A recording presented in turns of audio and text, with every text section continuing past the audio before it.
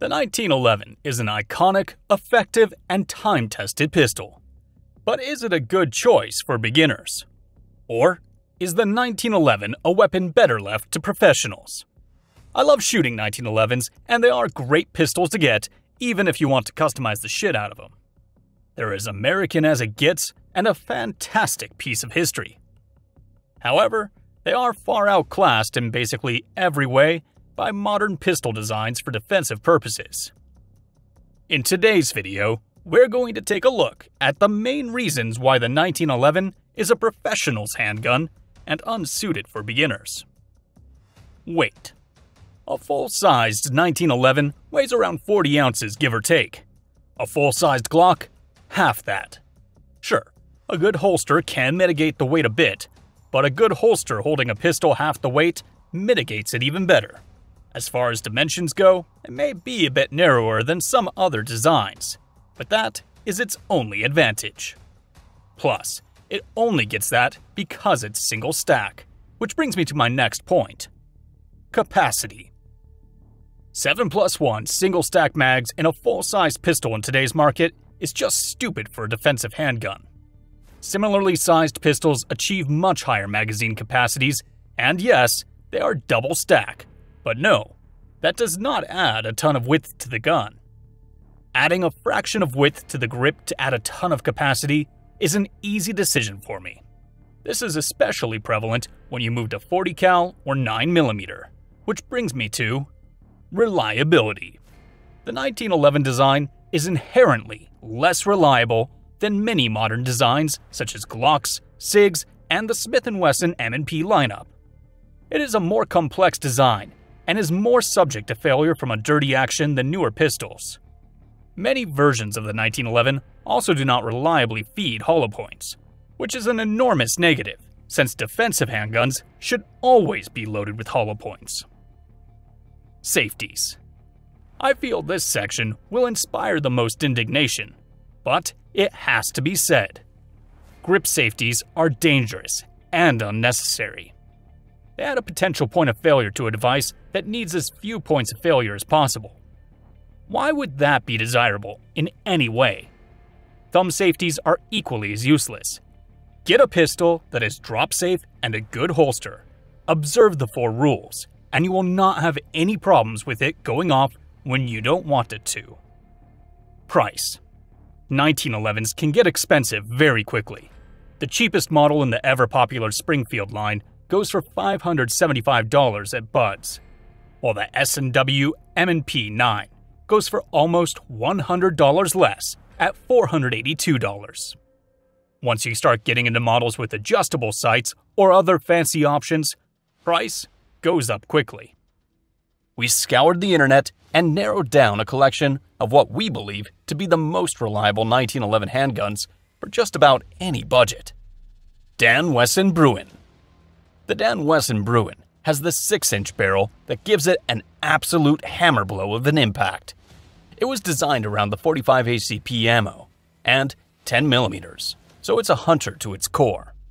This is all business, but the detail work has to be seen to be believed, and you'll love the checkering on the front and back strap.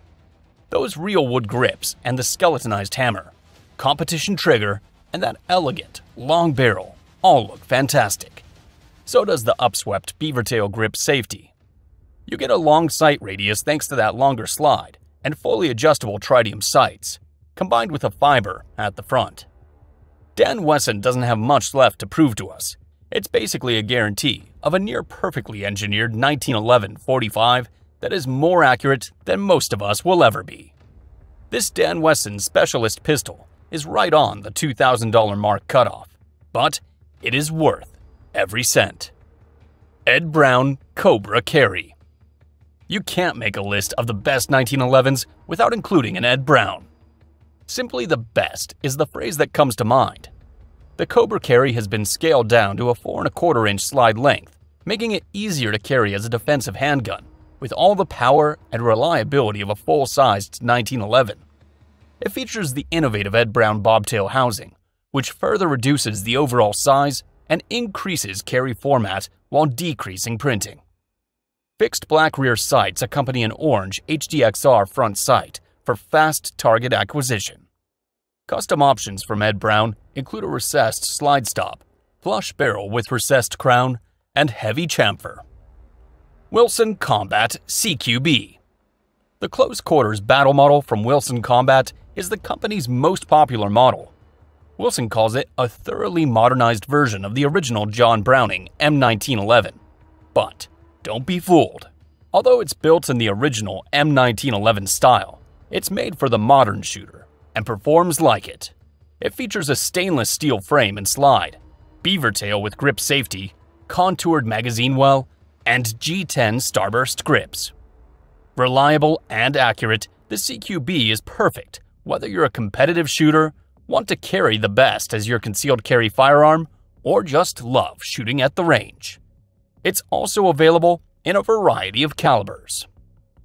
Les Baer Custom Premier 2. The Les Baer Custom Premier 2 looks ungainly from some angles, but the brand has established a fearsome reputation for pinpoint accuracy that has seen some serious love from the target shooting community. It's a popular marksman's weapon. There's no shimmy, no drag from that stainless steel frame and slide. They just work together, perfectly, smoothly. Nothing on this Les Baer looks especially flashy, until you get down to those minor details. So, you may be forgiven for checking out more exotic-looking offerings. I wouldn't blame you. But, for some, nothing but a Les Baer will do. And you are also right.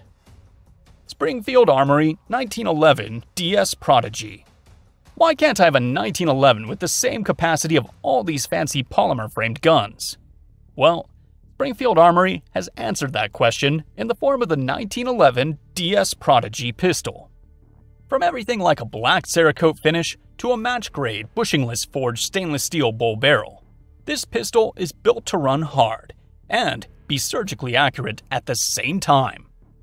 Also, you will have all the rounds on board that you could possibly need. You get both a 17+1 and 20+1 magazines from the factory with the option to also buy 26+1 magazines direct from Springfield Armory if you so choose.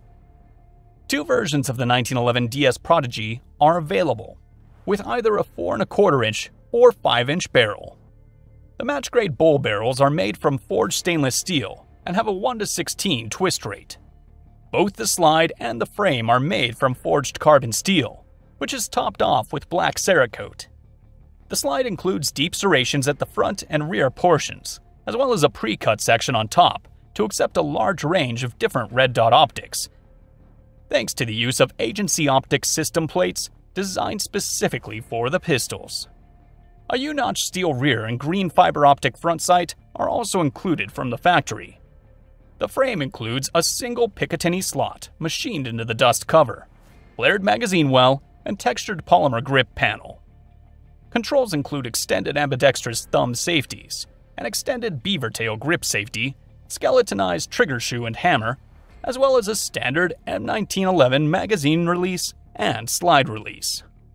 Both the 4¼ and 5-inch barreled versions have a suggested retail price of $1,499. Both are also offered in package deals, with Hex Dragonfly red dot optics included for $1,699. So, what do you think? Is the 1911 pistol a good choice for beginners? Please share your thoughts in the comments below.